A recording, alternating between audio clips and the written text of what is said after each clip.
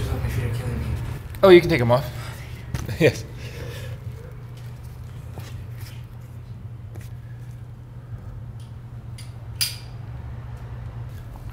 All right, Rebecca. Oh, right, yes.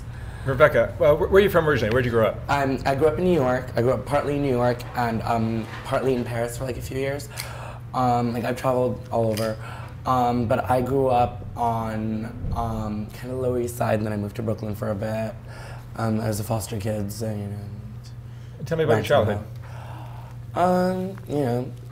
New York is very exciting. Colors and, really vibrant. It's not Annie, you know what I mean? You're living your life a certain way, like I went to school, and then eventually I dropped out, and I kind of got into the party scene, and I tried my hand at modeling. I wanted to travel, kind of like Ryan McGinley, but then I realized I love the city too much, so. What about your family, your parents? Oh, my parents are dead.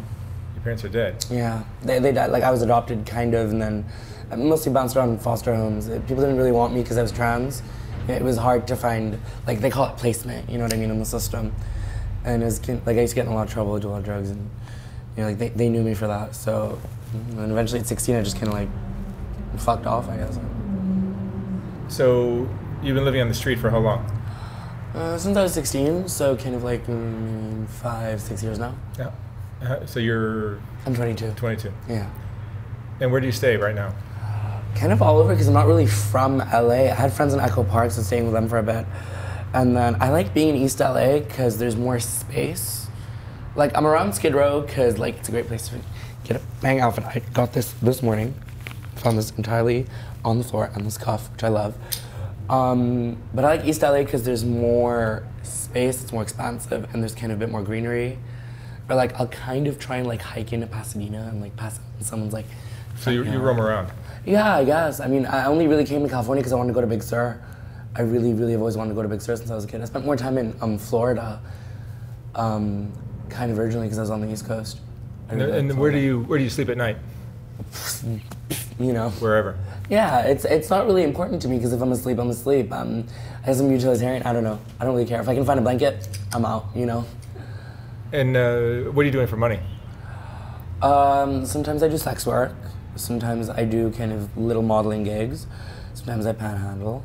I just walk around, honestly, and bum smokes. And fine, I don't know. It's not that I serve myself. I want to have fun.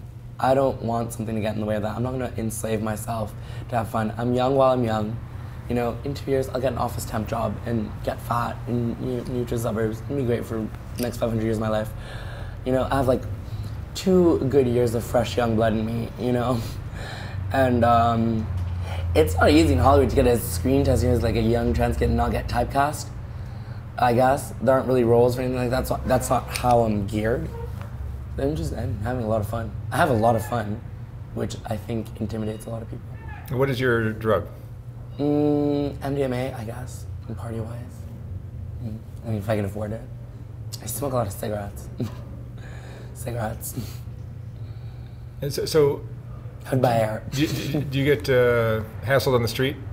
If I keep myself kind of yes and no. I don't really talk to a lot of people unless I explicitly get them, Sure, but not really.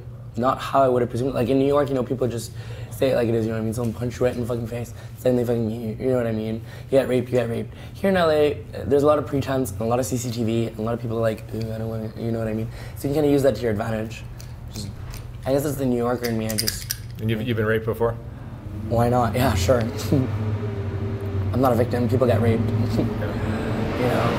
I'm happy I'm in one piece, I'm happy I didn't get my legs fucking chopped off after, And so back to your family, your parents, what happened to your parents? Oh, they died. They died before I was born in a car crash or something, I know. They died before you were born? I mean, like before. They died when anyway. I don't really want to, if that's all right. Got it. Do you have any family? Siblings, anything like that? I have like sisters, you know what I mean? I have like a lot of sisters, like state to state. I have a lot of family. I have more like a coven, I'm a witch, so. I have my coven, they're my family. Do you ever talk to your family? Oh, my coven, of course, all the time. Anytime I need that kind of, you know what I mean, it's there. I don't have to question it. It's beyond family. You know, family, it's great. You know what I mean? The American dream, you have mom and pops and, you know, visit the grandparents, Christmas, great. All right, awesome. I need someone who's there for me when I'm having to explain to a cop that I'm on my period. And so therefore, I can't do a blood draw. Where's my vagina? Okay, let's go to the hospital. You know what I mean? I have my witches. My witches are my family. My witches are all the family I would ever need. Do you have any friends, Rebecca? Yeah. You do? Yeah. Where did you meet these friends? Anywhere. Just on the street?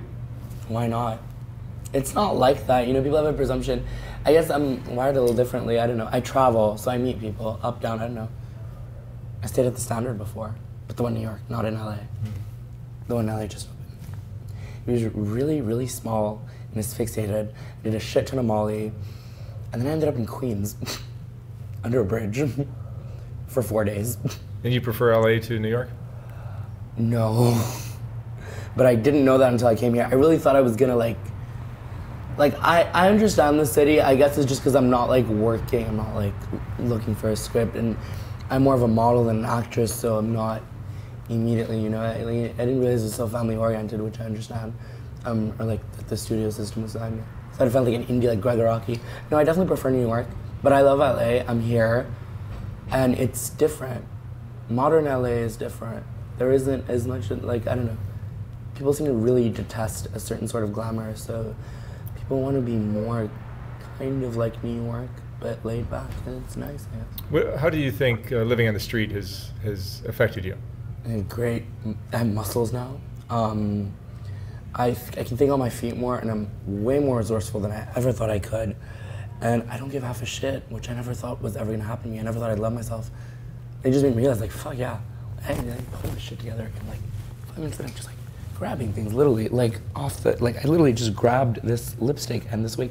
I saw this wig literally on a pile of trash clothes, and I was just like, intercept the person living in the tent, intercept that they may have a knife, understand that there's so much stuff here, grab the wig and run, bitch.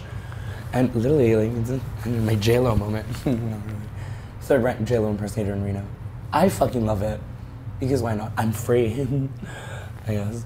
I'm young, and I'm wild, and I'm free. No, really, I fucking love it. I really, really love it. I'm not suffering the way people want me to suffer. Like, yeah, I get hungry, I get freaking irritated, I want a cigarette, fine, ooh, I'm broke, okay. But, like, I'm really not, like, things aren't bad. This isn't R4, you know?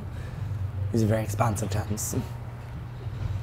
And so where do you like eat? What do you do for food or? If I'm really hungry, I'll stand outside. Like if I'm to that point, I'll stand outside of McDonald's and just be like, can someone buy me something? Or you can drop in, get food places. I don't know. It's LA. No one really eats, right? I mean, you can just ask someone for the rest of their fucking sweet cream or something. You ask people for leftovers.